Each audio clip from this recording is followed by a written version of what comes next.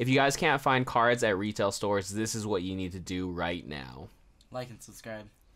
Exactly. You heard the van. Like and subscribe. But basically, we're going to be going over today your real options for finding cards that don't involve hunting retail. Everyone knows the situation. Yeah, it's like almost impossible to get yourself some Shining Fates. It's really crazy. I have read on local Facebook groups that people have been getting into fights and stuff like that. I've been exposed to it from sports cards. Van has seen it firsthand. All the card stuff is getting super, super out of hand. Honestly, I heard this story from my friend, but I guess my friend told me that the lady who stocks at Target, she was like, yeah, I'm not going to like be putting out the cards today. And then a bunch of people got mad. And one kid, I guess, poured water in her purse, which is really messed up. She's like this like older 70-year-old lady, and she's like super, super nice. She's really sweet. She's the homie. She made a painting of Celica. I'll just show it to you guys one day. Have I talked about that? Yeah. Anyways. That's not cool. Yeah. And it's always kids with, okay, it's either people go in, it's either kids with drip or old men. Or old men who collect cards. Old men with wives. Yeah, exactly. But that's just the situation right now. And I was going to make this Photoshop to illustrate it. Bam, look at this. Look at this work of art. This should be in a museum. But anyways, so these are the types of people who buy up the Pokemon cards and the sports cards, and that's just the situation. Yeah, those are your competition. Those are the scalpers you're looking at. Yeah, this man right here. Let me do this. This dude. Look at him. he just cleaned out your retail store. What are you gonna do about it? Yeah, he's like, you want retail? No. But anyways, I was gonna use that. I was gonna make a bunch of charts and stuff, but I think today we're just gonna talk about it and stuff. Yeah. So you can enjoy my work of art in the background while we talk. But anyways, there's a lot better ways you could be spending your time than hanging out at a Walmart and Target all day. So me and Van are kind of gonna go over it. It's just a pain. Like, trying to cop retail is such a pain, so there's a lot of other places you can divert your focus into. That's kind of why we haven't really been doing the Pokemon card thing. Like, we have. It's been low-key, though. Yeah, we've just been buying singles and stuff. Yeah, but we do it on the low. You know what I mean? Yeah. You keep it, like, super, super low-key. All the low-key moves, people don't expose on YouTube. But that's an aside. But no, you guys just got to divert your focus. There's a lot of ways that we've been coming up on cards without ever even having to step into Target or Walmart. Yeah. So we're going to share the secrets today. Really quick disclaimer though, we're not going to tell you how to find Shining Fates or other modern products in other places. It's kind of impossible. So if that's your goal, then click off video. Sorry, gamers. But don't forget to like and subscribe before you leave. Yeah, anyways. But yeah, just don't get FOMO about modern stuff at the end of the day. I'm going to throw that out there really, really quick because we're just trying to go with the mindset of less competition equals less frustration, and that's really, really good momentum to be built. Because if you're having fun, you find stuff, you find cool things, you keep going, you let that momentum all build up, just feels way better. And that's how you make mogul moves. Invest. Stonks. But yeah. So also too, really quick with modern is that a lot of stuff's gonna be printed for a while. Pokemon said they're down. They're building a whole new factory in a year. So expect to see a lot of sets that you can't find now. Probably even more mass produced than they are. Yeah, like, I don't know, maybe like Sword and Shield and stuff. Yeah, we'll see what's up. But we don't know the details, but I'm just putting it out there so you guys can keep that perspective. Just so you're not super stressed about missing out on Shining Fates and whatever hot set is released tomorrow. Alright, first tip though, guys, is you should just go to... Hey, get off of TikTok. What do you think you're doing? We're making a YouTube video. What's your excuse? I was watching Pokemon card TikTok, and I said they could buy a house with their Charizard VMAX. Yeah. So first tip for real is just go to your local card shop and buy singles. They kind of go hand in hand. Don't go to your local card shop looking for Shining Fates, because usually there's a crazy markup, and it's probably gone. Yeah, and yeah, it's hard. Yeah, I know we preach this pretty much all the time of buying singles, but buying singles is literally the meta because mathematically it just makes way more sense. It might not be as fun, but it's really logically sound. And it's just a lesson that I try to preach. I try to preach it to myself. I'm always like, oh, I'll just open one pack, it'll be chilling, I'll get a Charizard. Or with sports, I'll be like, oh, I'll get a Jaw autograph. And the reality is, you probably won't. Like, we're going to do the math right here. I don't have a calculator, but basically, it's the odds of getting a Charizard are 1 in 271 in Shining Fates. So 271, let's say each pack costs you $5. So 271 times $5 to get your Charizard is $1,355. So $1,355. And look at how much a normal Charizard costs. Also, you still have to find the boxes. If you buy a resale, that's like $3K, I swear to you. Yeah, so you have to put in, you have to find pretty much, you have to get 271 packs. So that's, you have to get 27 Elite Trainer boxes. So good luck with that. That's going to take you probably 5, that'll honestly take you like a month to find, if you even do find any. Unless you just get lucky and find a case. Yeah, it's rough. It's really rough out there. So, yeah, if you just buy the Charizard, look at it. You spend half the money, you get the card that you probably wanted, unless you wanted other cards. Yeah, unless you want, like, some baby shinies in Skyla. Even then, if you really, really think about it, another logical math thing, I'm really sorry. But if you buy this Charizard and then you spend the other 600 you would spend on 27 Elite Trainer boxes, you could probably buy out the whole set for the most part. And then you don't have to deal with bulk. Yeah, you don't have to deal with bulk. You don't have to deal with scalpers. You don't have to deal with trying to go to every single target and trying to get it. Or dupes. Yeah, exactly. You get exactly what you need and exactly what you want. The math just adds up. It's just really, really logically sound.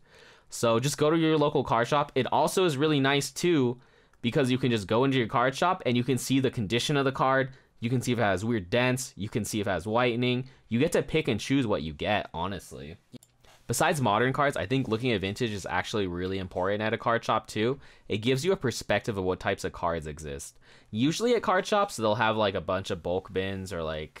They'll have, okay, mostly from what I've seen with card shops, they have holos in the front and they have like bulk bins and just random cards. You just want to talk to your card shop and just look at everything you can, pretty much. Yeah, try to get their back stock, too. Yeah, literally just be like, oh, do you have any other cards besides this? Oh, do you have this? Just literally ask them a bunch of questions and just get the opportunity to look at everything. Also, you better be nice to them. Yeah, be nice. Be a homie. Don't be rude. Yeah. Anyways, that's another thing. But basically... if you look at all the cards in a card shop, it gives you a perspective of what types of cards exist. Like me and Van just see random cards we've never seen before all the time at our local card shop. Yeah, and they're really cool, so we picked them up. Yeah, exactly. And so basically, like I found this, like this Archeops. I found all these like low-key shiny cards. These are like shiny cards before Hidden Fates. There's that, and then there's this Palkia right here. This is SL8, and this is like a secret rare from an older set.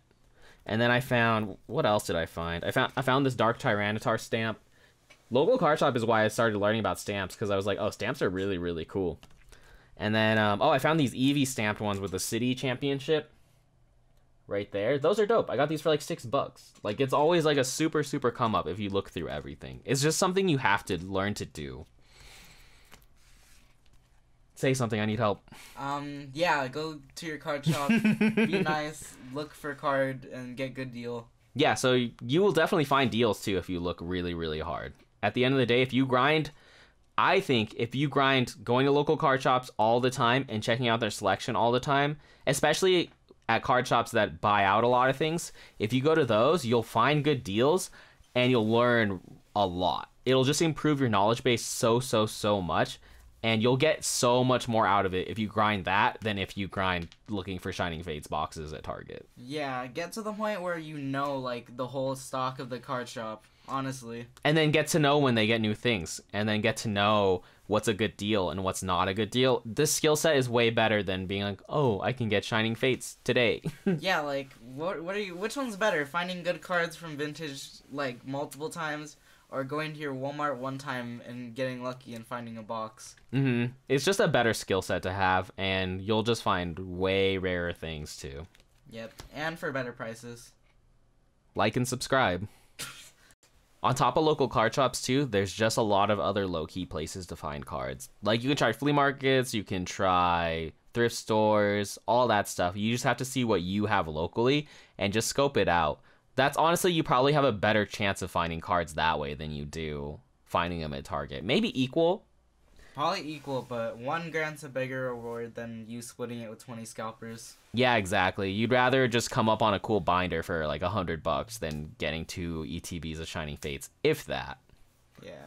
So there's a lot of other options. You just have to make sure you leave no rock unturned. You have to look everywhere. And that applies to online too. If you use eBay and you use Mercari and all that stuff, there's ways like you can do ending soonest and try to snipe those. There's other low-key websites that people probably don't even look at that you could probably come up on if you dig really, really deep.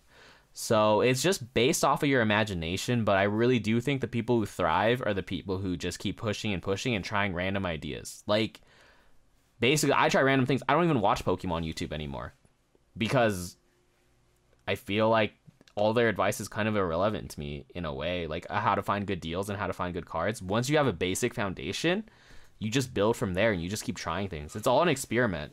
Also, when YouTubers are like telling you to do this, everyone else is going to do it, so that just gives you competition too.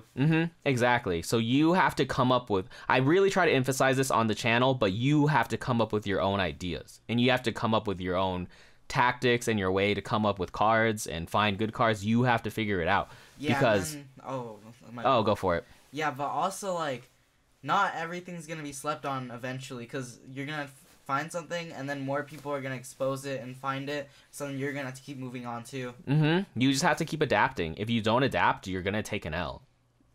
Yeah. I was going to say you die, but I was like, that's too brutal, so I was like, you take an L. But you kind of do die if you don't adapt. Yeah, your method of cards dies. You have to keep moving forward. You have to move on from different cards as they get oversaturated. And so that's just a really big point of emphasis. Might be a bit of a tangent, but you just got to be innovative and keep trying. So keep looking. Also try to find like different ways. So like instead of like different ways to get cards, so you're not just left on one and you're just banking on one. Exactly. This goes to diversification. I'm going to make a whole video about that later, but you should diversify your portfolio. Experiment, diversify, have fun, niches, do all that stuff. Just make sure you're having fun. Have fun, be yourself. The next thing you guys should do is work on Pokemon card things that aren't directly related to buying. Buying is its own skill set, and I do think it's really, really important, but there's so many other skill sets that you can work on and develop. So I think a lot of people forget that there are different avenues to being a collector than just buying cards. Like, yeah, the most obvious way to improve your collection is through buying, but there's a lot of other ways that you can intangibly improve your collection over time. And I think those get super, super overlooked. Like some examples are selling. And earlier when I was like, learn more about different types of cards, that's another way to improve your knowledge base. And then there's trading. There's a lot of different ways. So we'll cover a few really quick. So I think one of the most obvious ones is working on your selling, because it's just the easiest way to improve your collection, honestly. Yeah, and then also, if you're holding on to profit, is it really profit if you're not even selling it? True. That's on the invest side. But yeah, is it profit? You tell me. I don't think so. Hold forever. Diamond hands. I don't know how to sell. Hold forever. But yeah, no, I think it's a really good skill set to learn, because at the end of the day, if you want to buy and sell and trade, you have to learn how to sell. If you're only buying, where do the dividends come in? And how do you move things so you can get better things for your collection? From my own perspective personally, selling changed my whole life. That sounds corny, but it really did. Like, learning how to sell things and learning how to sell cards literally taught me how to build my collection up. If I didn't, I would just be mindlessly buying cards for no reason. And that's not bad. Like, it's fun, but it's kind of an L if you're trying to build up and like improve your collection and improve your cards over time. Yeah, like if you want to collect for free, you have to think about those things. If you want to collect for free, you really got to make those mogul moves. So you got to learn how to sell. Yeah, get that big invest. The second thing to work on after selling is just improving your knowledge base. At the end of the day, Pokemon cards are just based entirely off of knowledge. If I know something and I'm like, this card is really rare, this card is really scarce, I can use that knowledge to buy 1 million of these cards and buy it out, and it's chilling. Yeah, especially if it's at a good price point. Exactly. So if you understand the scarcity of cards, the rarity of cards, you understand the sets, you understand the context in which cards were made, that's all you really need to do to thrive. Yeah, all it does is take some time and research. Research cards you really like. I think Pat Flynn said this, but he said the riches are in the niches. He said it on some Pokemon YouTube video. Shout out to Pat Flynn, the GOAT. Check out his YouTube channel. Subscribe to him. But Basically, the more literally people can hyper focus on one avenue and you can make a living off of that. Like some people focus on bulk, some people focus on EX era cards, some people focus on first edition WotC. Like you can really focus on whatever you want. Yeah, everyone's a gym trainer for their certain card types. Exactly. So you just want to dig deep and learn about everything. So just dig as deep as you can. But on the other side of the spectrum, you got to dig as deep as you can in multiple fields. That's on an aside when we talk about diversification. But when you're first starting out, just dig deep. Learn everything. Learn everything about a specific card. Learn everything about the card set. Learn everything. Like the pop reports, the price point. Yeah, learn everything you can. That'll help you out so much. Those two things are really important. I think other important things you can focus on and do instead of going to Target for Shining Fates is working on your organization, building a network or relationships with people. Basically, you can find a lot of people who collect Pokemon cards and just build dynamics with them, and you guys help each other out. I think it's really, really important. I think relationships are super important in terms of just kind of coming up in the card game. And there's like other things too, like just working on your grind, just being dedicated pretty much. So there's so many avenues. Just this goes back to being creative, but think about things that you can focus on that are important to you that have benefits. You just gotta kind of be self-aware of it and just pretty much work into it. Yeah, and everyone's put into different situations, so you kind of have to improvise. Yeah, and everyone's different. Like people are good at different things, so find what you're good at and just keep going. Last thing you guys can do if you can't find Pokemon cards at Target is just stop buying Pokemon cards. Yeah, just quit the hobby. Just quit. Just kidding. But no, you can focus on other things. Like, it's okay to take a break from Pokemon cards. Yeah, you don't have to buy a bunch to succeed.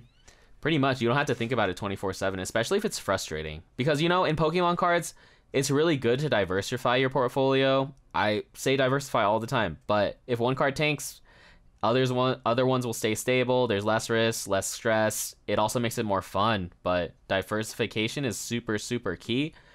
And at the end of the day, I kind of think that applies to life. Like, I'm not trying to get all deep and woke, but I think balance is really, like, important to life. So me and Van have been doing a lot of basketball cards. Yeah, and balance is key to find your inner zen. Meditate with me for a sec. But anyways, that was a good sec. But no, we've been doing basketball cards. That's a big part why we haven't been posting Pokemon card videos. Just because it hit different. Basketball cards is a different industry. I think it's really good to focus on other hobbies too, because it gives you a new perspective on the other hobbies. They all feed themselves. Like with basketball cards, we've been watching Sasha T. Shout out to Sasha T. Will you, like, talk to us? Yeah, please reply. Just kidding. But anyways, no, it's just a different world. Like, this homie literally trades like $50,000 cards, and he trades up, and he keeps trading up. And it's like, I think he carries like $100,000 cash just to buy cards, and he gives me a perspective of how we can do Pokemon cards. You know? Yeah, we don't have $50,000, but we'll get there. Yeah, and it's like we've been working on music and art and other stuff, and it just feels a lot better, you know? Yeah, and then you don't have to like constantly look for something. You can just be like, oh, this is good, I'm gonna buy. Yeah, and if you're not hyper focusing on things, sometimes I feel like it just comes to you. Like, things just come to you easier when you're not super hyper focused on them, and you kind of just let it go. Yeah, when you're not trying is when you do your best. Yeah, honestly.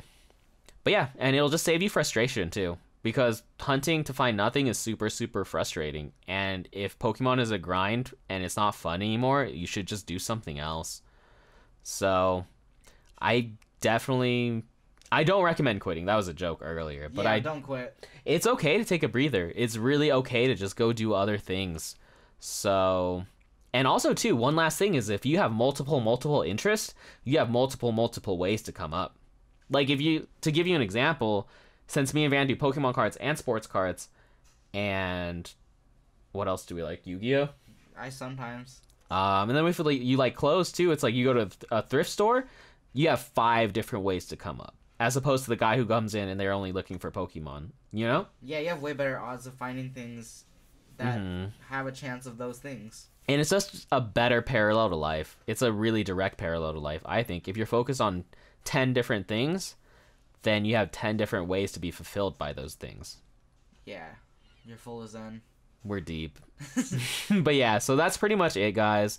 I just wanted to make a video because trying to get Pokemon cards is hectic right now, and this is how we've been having fun. So I just wanted to spread that and just kind of help you guys out. I hope it was helpful at least. Yeah, and we helped you out. You can help us out by hitting like and subscribe. You already know. Do it right now. We're just gonna sit here until you guys like and subscribe. If you've made it this far, you have to like and subscribe. I know, you literally watched a whole video. All right, later. The video ends when you liked and subscribed.